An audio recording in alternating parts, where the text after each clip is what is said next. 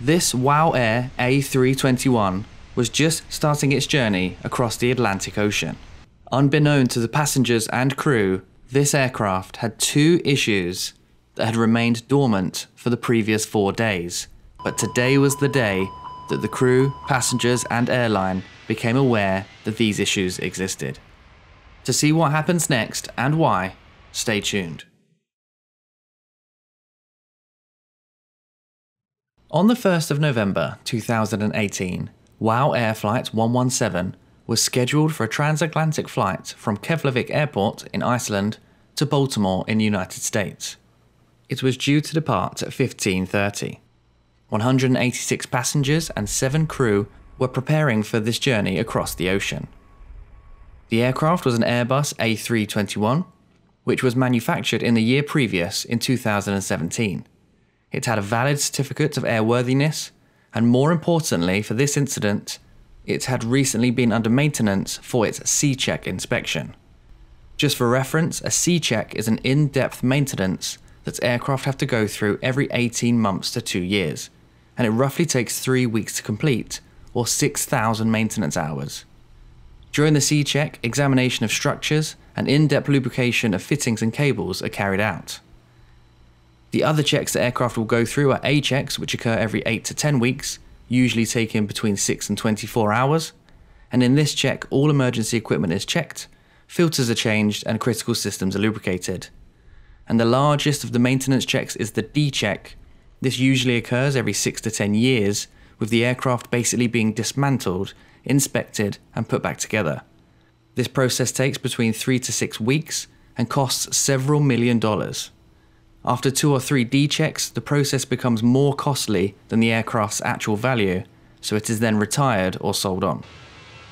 4 days prior to this date, the aircraft had been released out of the C-check in this airport, which I will no doubt pronounce wrong, but it is in Slovenia.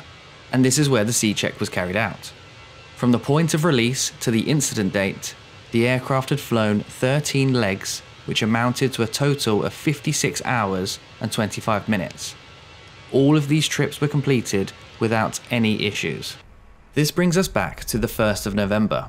The crew arrived at the aircraft whilst the passengers were preparing for the flight in the terminal. The co-pilot entered the cockpit to start the pre-flight checks, whilst the commander carried out a pre-flight inspection of the aircraft. The commander took his time to ensure everything was secure and as expected, and once he was happy, he joined the co-pilots in the cockpit. The crew then gathered the latest weather information and signalled for the passengers to start boarding. The weather was fairly standard for this time of year. The wind was from 230 degrees at 6 knots. The cloud was overcast at 4,200 feet, with light rain and sleet in the area. The temperature was 2 degrees Celsius, visibility was more than 10 kilometers, and the pressure setting was 1003 hectopascals. The crew had planned with this weather in mind, and nothing out of the ordinary was there to prevent their departure.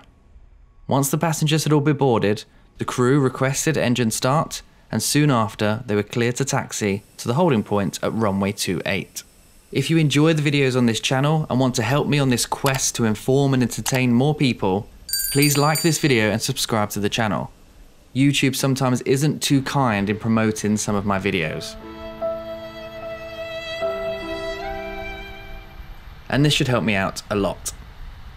The co-pilot was the pilot flying for this flight, with the commander being the pilot monitoring. As Flight 117 reached the taxi holding point, the crew completed their remaining checks and informed air traffic control that they were ready for departure.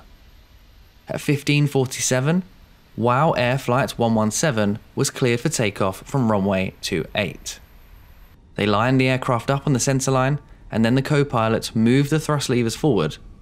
The engines roared and vibrated the aircraft as the thrust increased and the aircraft moved down the runway. At 15:48, Flight 117 took off and started its journey to Baltimore. With the aircraft steady and the climb at a normal rate, the flight crew carried out their after takeoff and climb checks. Everything appeared normal, with the crew and passengers settling into their flight. Just a few minutes later, as the aircraft was passing through 7,040 feet, the flight crew received an advisory message on their electronic centralized aircraft monitor, or ECAM. The advisory message was for oil quantity. The crew immediately checked the oil page on the ECAM, which showed them that the oil quantity for engine number 2 had dropped to 3 quarts.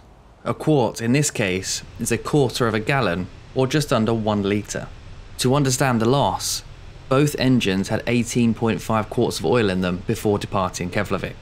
And for those that don't know, engine number 2 was the right engine, as you are looking at the nose of the aircraft from the pilot's point of view. The crew remained calm, with the co-pilot continuing to fly the aircraft and the commander double-checking the quick reference handbook for any further actions the crew needed to carry out. According to the handbook, the oil pressure and temperature needed to be monitored if the oil quantity advisory message was shown. The crew noted that the oil pressure for engine number 2 was 46 psi and the oil temperature was 63.5 degrees Celsius. At this point, the crew were unsure whether the problem was an issue with the oil sensor or an oil leak. The oil pressure was currently holding, which would suggest the sensor may have a malfunction. They wouldn't want to continue over the Atlantic Ocean and then experience an emergency without a nearby airport to divert to. The aircraft continued to climb, and as it passed through 11,000 feet, the oil quantity for engine number 2 dropped to 0. Simultaneously on the ECAM, the oil quantity for engine number 2 was replaced by XX. The oil pressure and temperature were unchanged, so the crew started to discuss that it would appear that the sensor has a malfunction. 30 seconds after the oil quantity dropped to 0, the oil pressure started dropping. The crew now concluded that they did in fact have an oil leak, not a faulty sensor. They soon received an ECAM low pressure warning due to the drop in oil pressure on engine number 2. The crew understood that this would require an engine shutdown. The commander contacted air traffic control and informed them that they were experiencing technical problems and that they will be levelling and looking to recover to Keflavik. Air traffic control confirmed this and provided clearance to return, noting that the runway had changed from runway 28 to runway 19. The flight crew analysed the fault and confirmed with the quick reference handbook that the engine needed to be shut down. During the monitor of the engine screen on the ECAM, it showed that engine number 1, the left engine, was showing a slight loss of oil quantity as well, more than what was expected at this point in the flight. The co-pilots levelled the aircraft and the crew carried out an engine shutdown of engine number 2. They checked their actions against the quick reference handbook and confirmed the correct actions had been carried out. The co-pilots made sure that the aircraft was trimmed correctly due to the asymmetric forces now on the aircraft, and once the crew were happy, they turned the aircraft back towards the airfield and started to discuss their best options for the approach and landing. As they had recently taken off, landing now would mean that they would be overweight, which could damage the landing gear if the landing wasn't carried out with an appropriate rate of descent.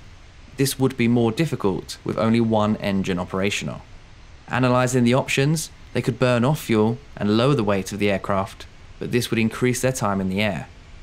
Or they could continue and land overweight, which would minimise their time in the air. Due to the nature of the shutdown and the lower than normal oil quantity on the left engine, they opted to land as soon as possible. At 16:05, the commander took over as pilots flying and declared a pan, informing air traffic control that they had to shut down engine number 2. Meanwhile, the co-pilot briefed the senior cabin attendant of the situation and informed the passengers that they were returning to Keflavik Airport due to technical reasons. The flight crew now set up for their overweight asymmetric approach to runway 19. They performed their approach checklist and the overweight landing checklist. The crew amended and checked their landing performance for runway 19 and confirmed everything was within their performance data. The commander called for the gear down and began their descent on the glide slope towards the airport.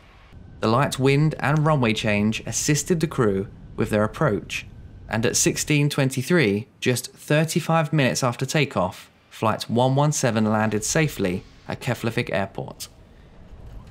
The crew were cleared to taxi back to the terminal, where they shut down the remaining engine and the passengers departed the aircraft.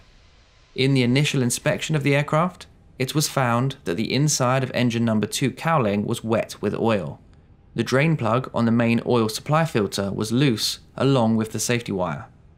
A further inspection of the whole aircraft was carried out later that day. During this inspection, it was discovered that an oil leak had also occurred on the left engine, engine number 1. The engine cowling was wet with oil, and the same oil drain plug on the main oil supply filter was found loose, along with the safety wire. When they investigated the loss of oil, it was discovered that both engines started the day with 18.5 quarts of oil. After the aircraft had taxied back and shut down, engine number 2 had 0.75 quarts of oil remaining, meaning it lost a little less than 18 quarts of oil, and engine number 1 had 16.75 quarts of oil, meaning that it had lost little less than 2 quarts of oil. The normal rate of consumption for oil should not exceed 0.60 quarts of oil per hour. Both engines exceeded this, but luckily for everyone on board, engine number 1's oil leak was not as substantial. So how did this happen? We are aware that the aircraft was recently in for maintenance, and during this check, the main oil supply filters for both engine number 1 and number 2 were replaced. When the Icelandic Transportation Safety Board investigated the processes during the C-check, it was discovered that the Airbus substack was not carried out correctly.